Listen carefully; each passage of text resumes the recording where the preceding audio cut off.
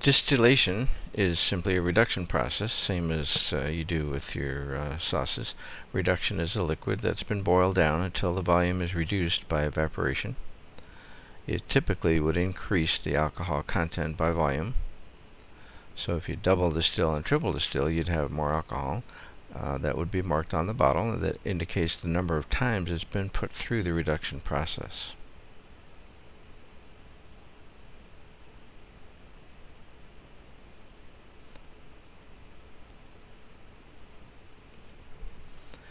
Single malt Scotch is generally preferred by Scotch lovers because it retains the heavy, smoky flavor. For those who like a lighter Scotch, they would most likely order a blended Scotch. So the real Scotch drinkers are very proud. Drink single malt, and if you're going to buy them if you're going to have them over for dinner, they'll be sure to tell you that they like single malt. Let me give you some hints on bartender's guides, which you should definitely have in your possession. That would be Mr. Boston's is the old standard, been around forever. You can get those for $10 on Amazon.com. The Las Vegas Review Bartender's Guide, you probably never heard of. It's a nice little pocket size, and it's about $6. There's the ISBN number, so you could find that probably, I would guess, on Amazon too, or Google it. So those have recipes, glassware, etiquette, serving tips, so you keep that handy. Somebody orders a drink you never heard of, you bend down like you're going to get some ice, and you flip through and you find the drink, and you come out, yes sir, we can make that for you. Let's go through some different kind of drinks with the different types of liquor.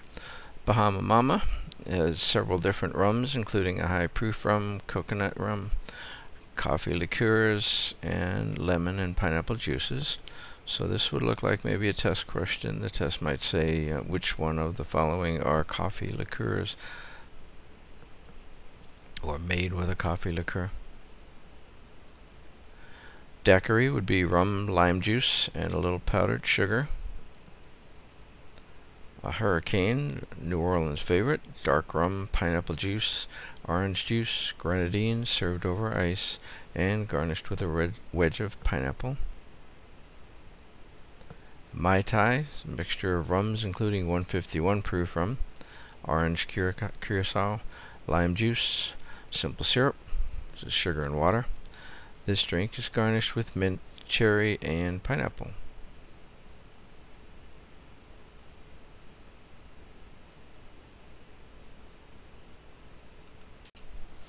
Floating drinks are a great way to dazzle your friends and your customers. Bartender needs to master two skills to float one alcohol on top of another to layer a drink. You must be able to pour the alcohol over the back of a spoon so it flows gently down into the drink and evenly. A large flow is going to sink and destroy the efforts. Bartender must know the specific gravity of alcohol.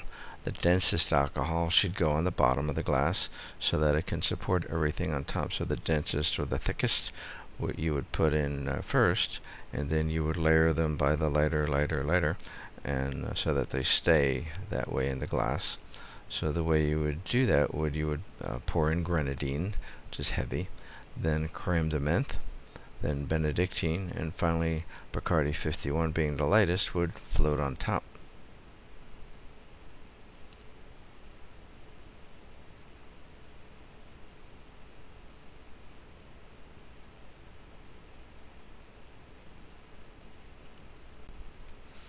Some gin drinks. A Belmont cocktail is gin, raspberry syrup, and cream. A gin martini is gin and a small amount of vermouth, as few as a drop or two. The real gin lovers, they'll say just like 2 or 3 or 4 drops. Like, not going to taste that. That's because they don't want to say they're a straight gin drinker. So it's gin and a small amount of vermouth, can be shaken or stirred and garnished with green olives or a twist. A Gibson is the same as a gin martini, but it's garnished with several cocktail onions. Tom Collins is gin with lemon juice and club soda, and is sweetened sometimes and served over ice.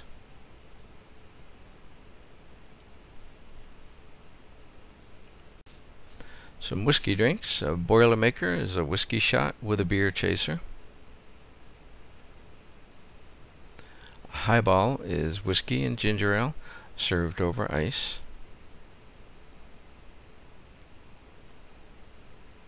Mint Julep is bourbon whiskey with sprigs of mint, simple syrup, or powdered sugar, water, and ice.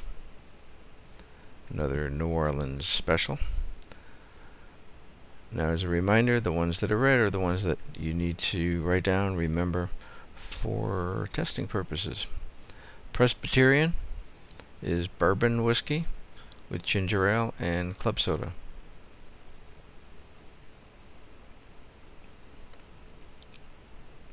A Rusty Nail is Scotch whiskey with drambuie, which is another Scottish beverage.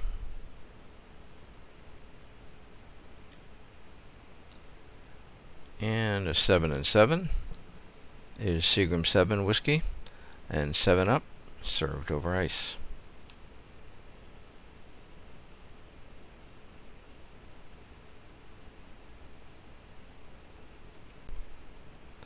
A B52 is Grand Marnier, Kahlua, and Bailey's Irish Cream, either mixed or layered. So an example of layered drinks would include a B52. Fuzzy Navel is ice, peach schnapps, and orange juice. Long Island iced tea is vodka, rum, gin, triple sec, and tequila with a splash of cola. Tastes like Long Island iced tea, goes down like tastes like iced tea, goes down like iced tea. You have enough of them and you'll know you are not drinking iced tea. A mimosa is equal parts orange juice and sparkling wine.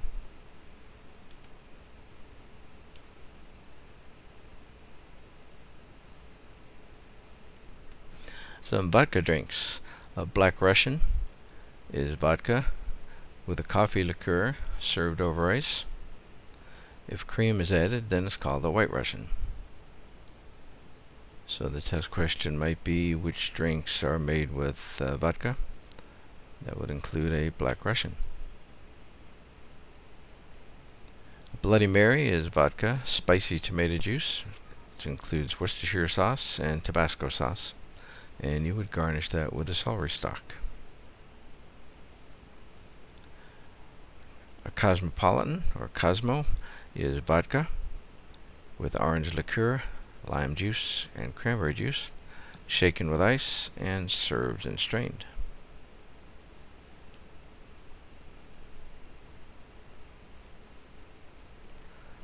And a Kamikaze is vodka, lime juice, and orange liqueur.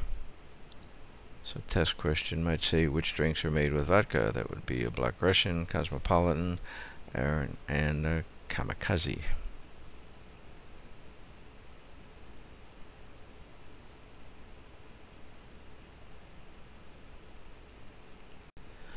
Now I'm pausing a little bit at the end of each slide, but I don't know how fast you read or how much you want to write.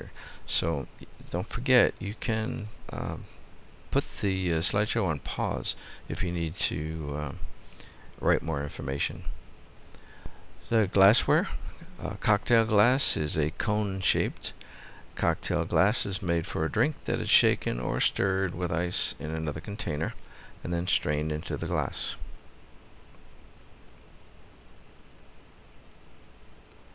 Margarita glass is an oversized champagne glass. It's for margaritas on the rocks or with crushed ice.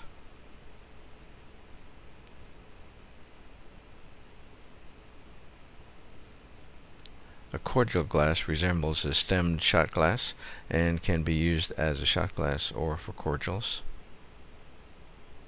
So it's a shot glass with a stem on it. And a champagne glass is a wide flat bowl with a thin stem. And if you wondered how did they figure out that shape of that, that's in the shape of Queen Helen of Troy's breasts. little known factoid that you now know.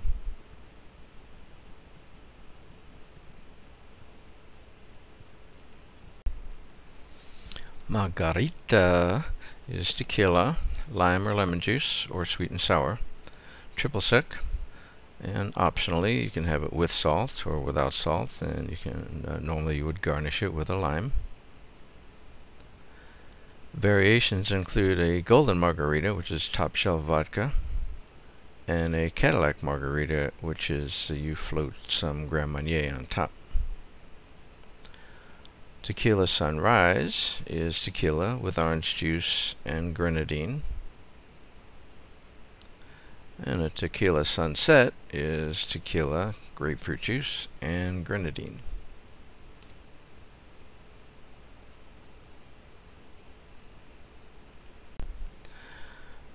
Putting the correct garnish in the drink shows you know what you're doing, you're a professional, and that you care about the customer. Customers will complain. They know if they drink a certain drink, they know what goes in it, and if you don't know what goes in it, then they're not impressed with you. Some common garnishes are Bloody Mary, gets a celery stalk. Margarita gets salt on the rim, optionally, plus a slice of lime. Martini gets green olives or a twist of lemon. Sometimes they'll ask for a whole pile of green olives, so they're getting dinner while they're having their drink. The Gibson has several cocktail onions. Gin and tonic gets a slice of lime.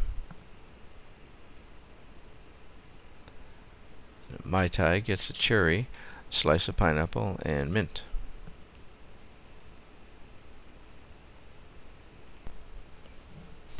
Mocktails means there's no alcohol. A fruit smoothie would be many fruits mixed together. Yogurt, orange juice might be added.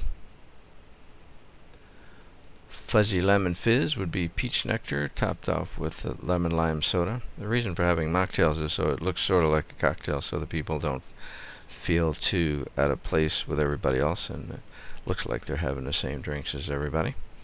Shirley Temple is the typical kid drink. Ginger ale that's been sweetened and colored with grenadine. Any virgin drinks, many drinks can be made without alcohol simply by replacing the alcohol drink with something non-alcoholic such as ginger ale or sparkling water.